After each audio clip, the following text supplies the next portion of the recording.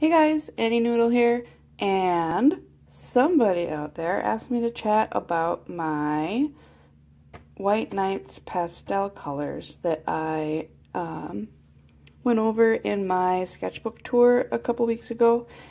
I did a couple pages with these, and somebody was asking me to talk more about them, and I was like, well, you know, if you bothered to ask, somebody else might be wondering more about them too, so I did a couple pages in my sketchbook again, just to kind of refresh my memory of how these kind of work.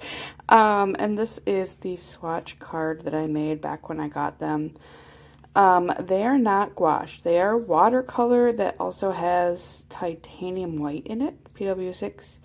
And they come in a bunch of different colors, and I will have a lot more to say about them in the video while I'm painting.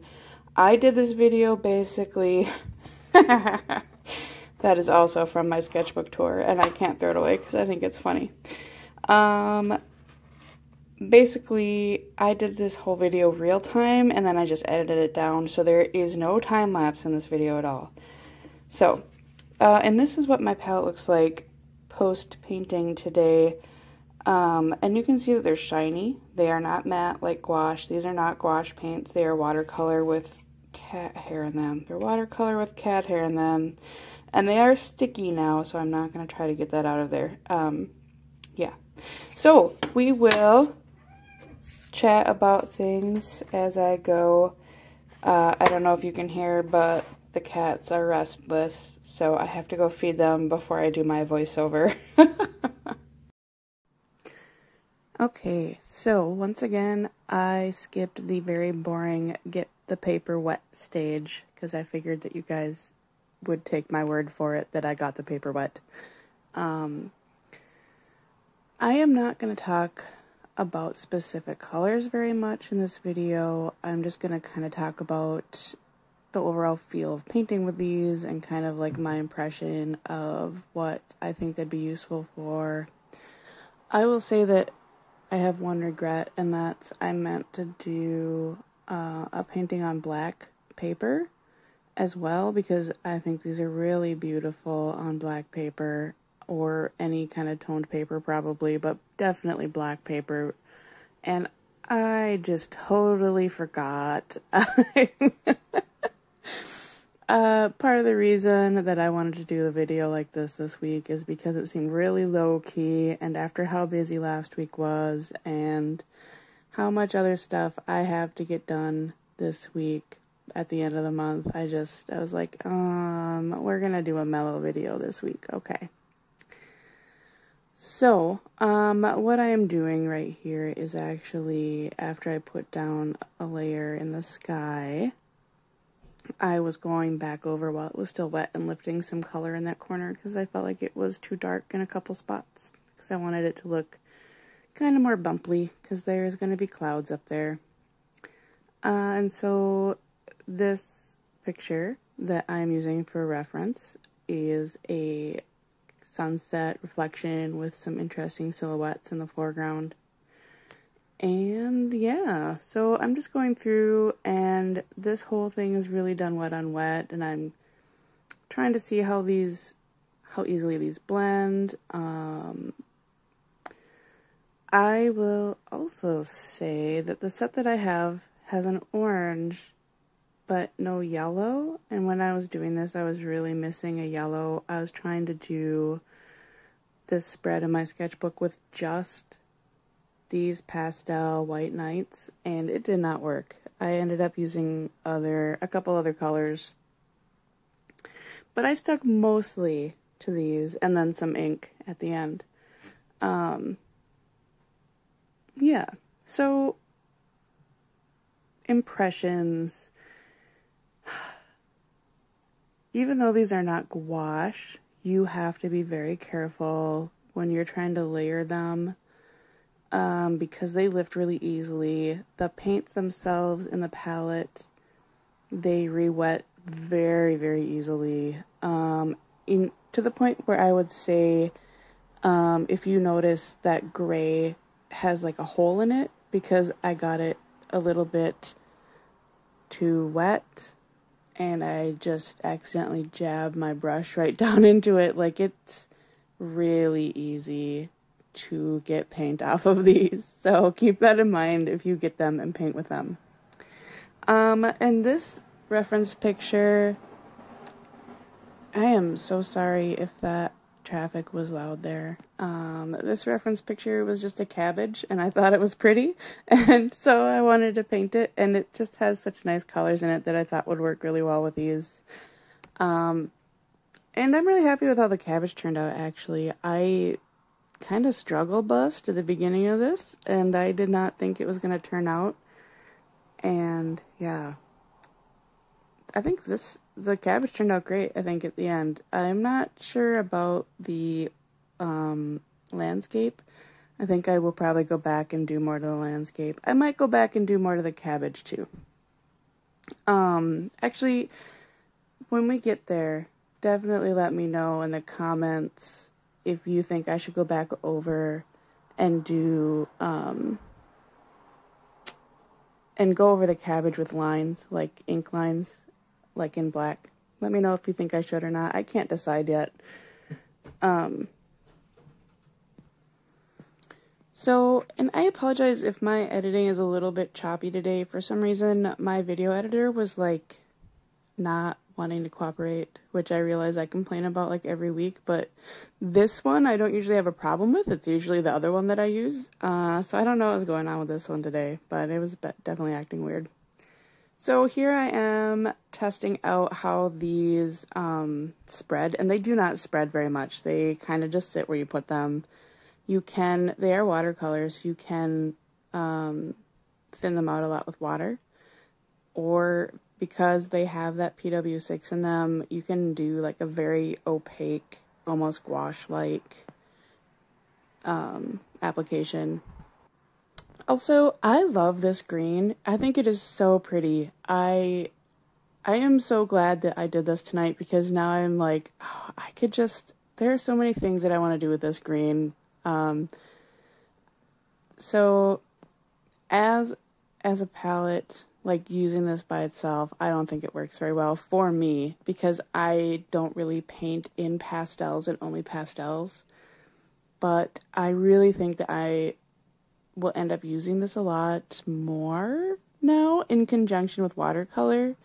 Not necessarily with gouache, because when I am painting gouache, I actually usually really like the matte finish.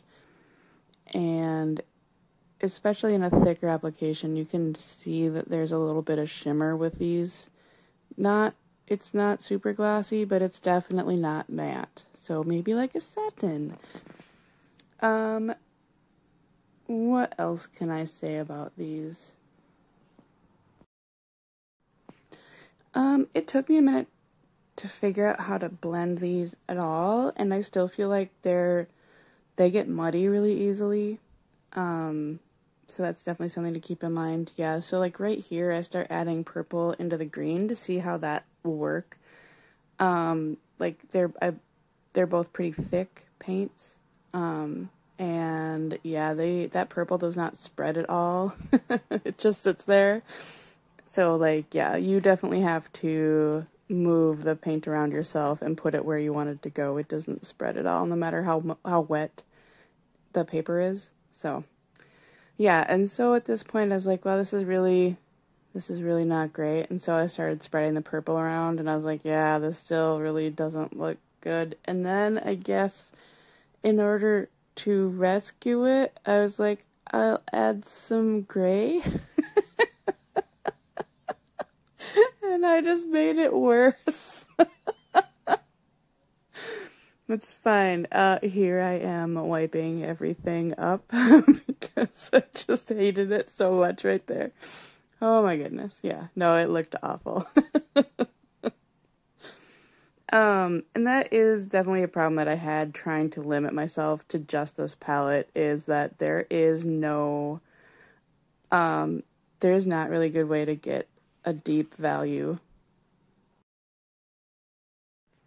And that's something that I really wanted in this picture. I kept struggling to try to get it in there, and it just didn't happen.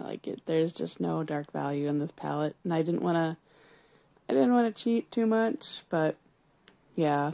Like I said, I ended up really liking it at the end, but I can't decide if I want to go back and do more to it. I also really like this blue, and I didn't have as many problems when I was doing thinner coats, like with that petal, or I guess it'd be a leaf, because this is this is a cabbage, it's not a flower. So that leaf that has the blue and green and purple at the bottom there, that was pretty easy to blend together in a thinner coat, so that was fun. And I know that White Nights has more colors of these pastels, and I kind of think I might want to get them, because I know that there is like a light brown, I think, called Dune, and I think there might be a sepia brown as well, and there might also be a yellow. Like, I cannot remember. They were putting out a lot of these paints like a year or two ago, and I should look into that, huh? So if you have been watching my other videos, you know I am doing a daily gouache challenge right now, and part of me wonders if some of the difficulties I had trying to paint with these is because I haven't painted with watercolors in a while, and it took me a minute to think of these as watercolors instead of as gouache, because they look like they're going to want to act like gouache, and they don't act like gouache. They definitely act like watercolors. And you definitely can layer. Here I am layering a thick coat of the purple over the pink after I get cat hair off of my paintbrush. And then I start going in and trying to, like I said, increase the range of values with that gray. There are definitely some really nice dark corners in this little cabbage head, and yeah, I feel like I failed it, but yeah. Let me know if you think I need to do more. I don't know. I never paint with pastels, and I'm really a bad judge at like, no, this value range makes sense for pastels. If you put in black, it will just look bad, and it's really a possibility. So it is about 10 o'clock at night. Oh, here, I am actually doing some glazing with that. I think that was purple over the green, and it actually worked really well. I really liked how it turned out. I was a little bit surprised. I wasn't thinking that glazing over the thicker applications of paint would work very well. I was thinking it would lift it up a lot more easily. And these do lift easily, and you do have to be careful, but I liked how the glazes turned out. Yeah, so it's about 10 o'clock at night, and I am stubbornly refusing to close my windows, and there's definitely a lot of activity right outside of my window, especially because I live right by an intersection, so if there are traffic noises in the background, I apologize, but it's nice out, so I'm not closing my windows. So I'm also, again, putting in shadows with the gray and then just lifting them back up because they're a little bit too dark, and I want them to be more subtle along the edges of the leaves like that. And I think we're getting pretty close to done with the cabbage. I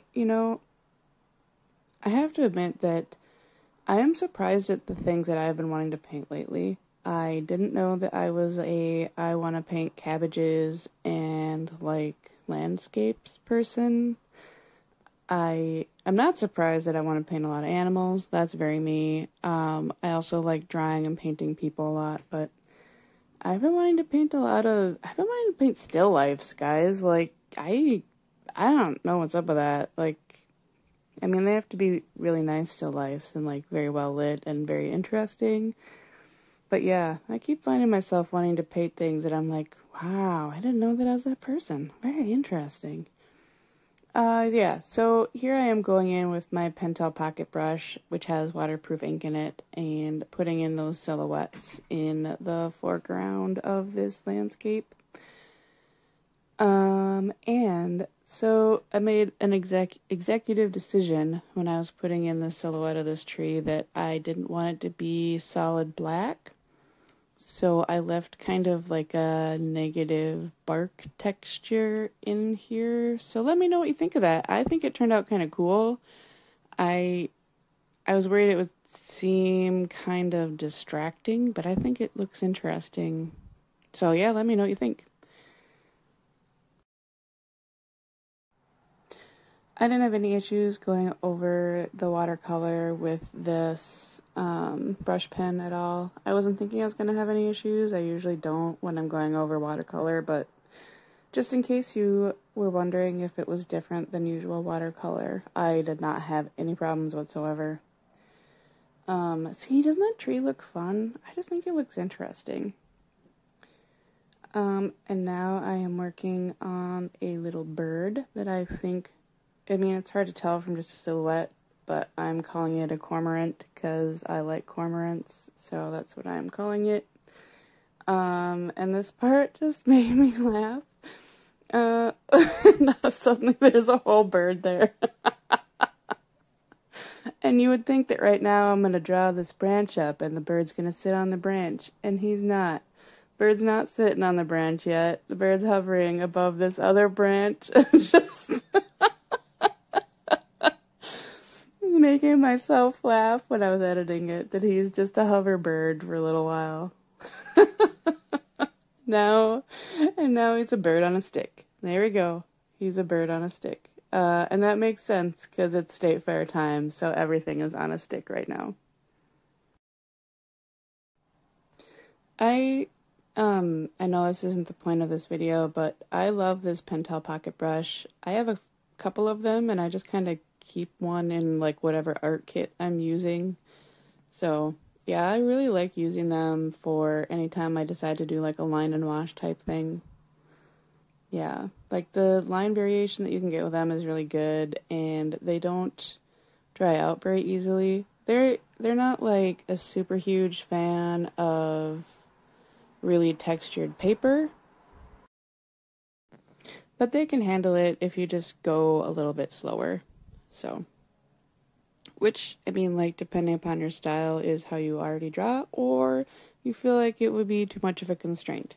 Regardless, that is the only flaw I've found with them so far. But they're pretty juicy, so they can handle a lot before they get to the point where I'm like, oh no, I think this is too much for you, pen. We will give you a break. And I can't remember if I have mentioned this before or not, but I work for a Halloween store, like a online Halloween company. My job is awesome, but it does mean that like around this time of the year, I start having less and less free time outside of work, and I end up spending more and more time at work. And that's just part of the job. I have no problem with it. I mean, I kind of miss actually getting to celebrate Halloween, but yeah. So I like my job, but just so you guys know, there might be days coming up when I miss a video. We'll see. I'm going to try really hard not to. I'm trying to get stuff recorded ahead of time that I can just kind of play. And like this, it shouldn't really matter until October. Like October is crunch time, but yeah, we have a lot of interesting retrofitting that we're doing this year.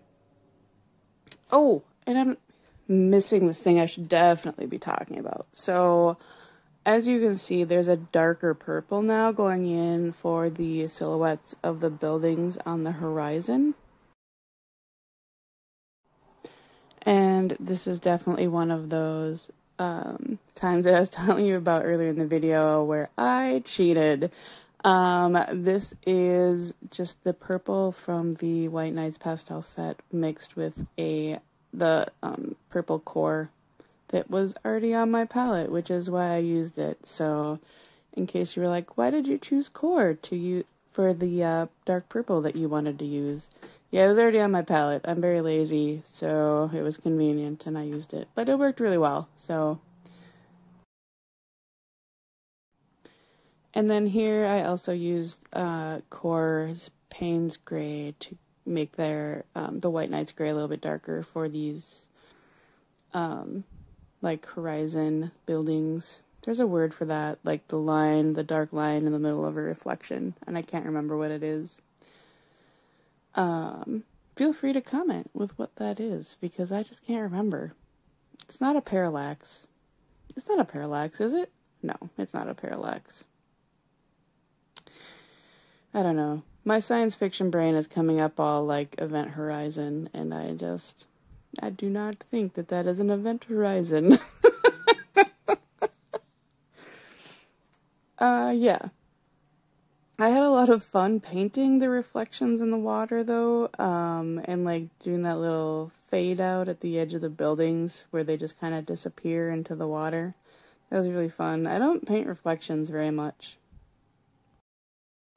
so it's nice that I could figure out how to do it without making it look like total garbage. I do feel a little bit bad that I had to cheat, but it is what it is. And I mean, one of the things that it's nice to know is that, like, I can use these without hesitation with my other watercolors. Like, there's no compatibility issues where it gets chunky or weird. I will also say, if you still have questions about White Night Pastels, I will link. So Kim Crick, if you don't follow her, she's done a few different videos, I think, on White Night Pastels.